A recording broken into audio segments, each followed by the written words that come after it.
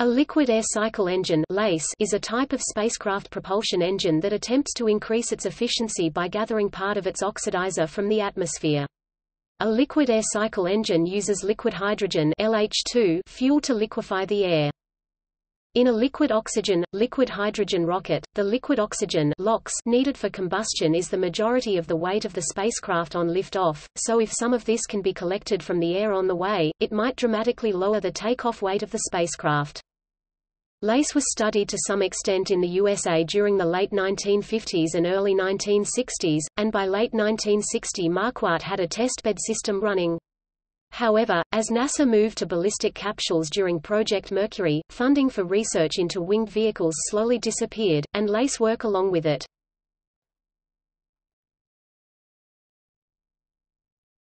Topic: Principle of operation. Conceptually, LACE works by compressing and then quickly liquefying the air. Compression is achieved through the ram air effect in an intake similar to that found on a high-speed aircraft like Concorde, where intake ramps create shock waves that compress the air. The LACE design then blows the compressed air over a heat exchanger, in which the liquid hydrogen fuel is flowing. This rapidly cools the air, and the various constituents quickly liquefy.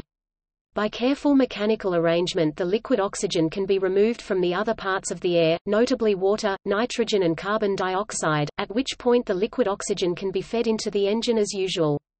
It will be seen that heat exchanger limitations always cause this system to run with a hydro-gen-air ratio much richer than stoichiometric, with a consequent penalty in performance, and thus some hydrogen is dumped overboard.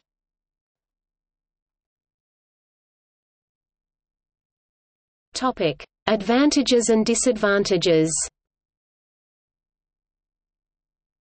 The use of a winged launch vehicle allows using lift rather than thrust to overcome gravity, which greatly reduces gravity losses. On the other hand, the reduced gravity losses come at the price of much higher aerodynamic drag and aerodynamic heating due to the need to stay much deeper within the atmosphere than a pure rocket would during the boost phase. In order to appreciably reduce the mass of the oxygen carried at launch, a LACE vehicle needs to spend more time in the lower atmosphere to collect enough oxygen to supply the engines during the remainder of the launch.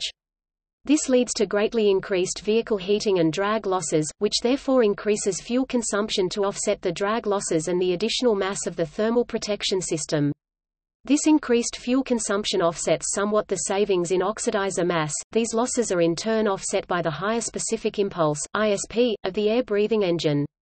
Thus, the engineering trade-offs involved are quite complex, and highly sensitive to the design assumptions made. Other issues are introduced by the relative material and logistical properties of LOX versus LH2.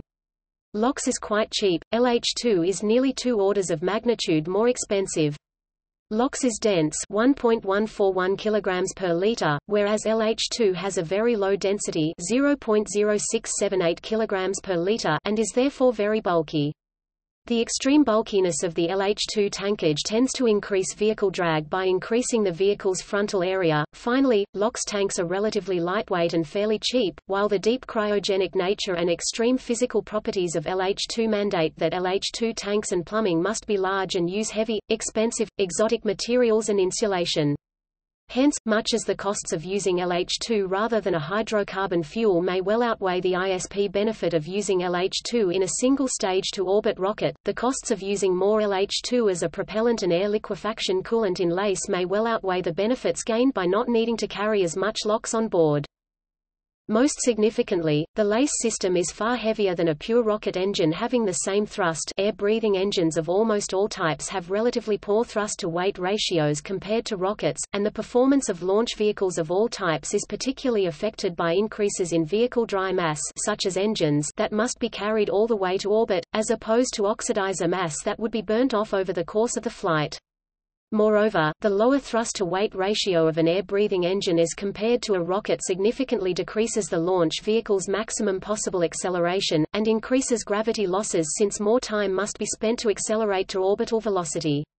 Also, the higher inlet and airframe drag losses of a lifting, air-breathing vehicle launch trajectory as compared to a pure rocket on a ballistic launch trajectory introduces an additional penalty term 1 plus G D A L display style frac 1 plus frac GD L into the rocket equation known as the air breather's burden. This term implies that unless the lift-to-drag ratio L/d and the acceleration of the vehicle as compared to gravity per gram are both implausibly large for a hypersonic air-breathing vehicle, the advantages of the higher ISP of the air-breathing engine and the savings in LOX mass are largely lost. Thus, the advantages, or disadvantages, of the LACE design continue to be a matter of some debate.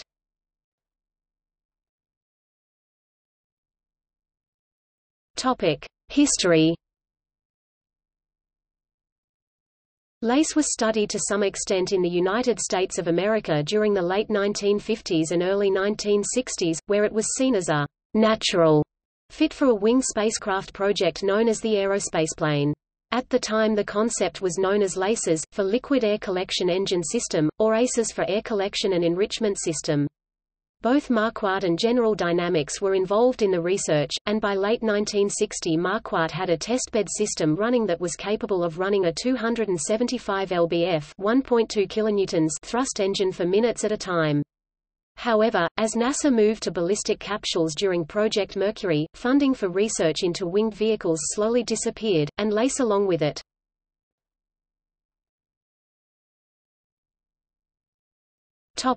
See also: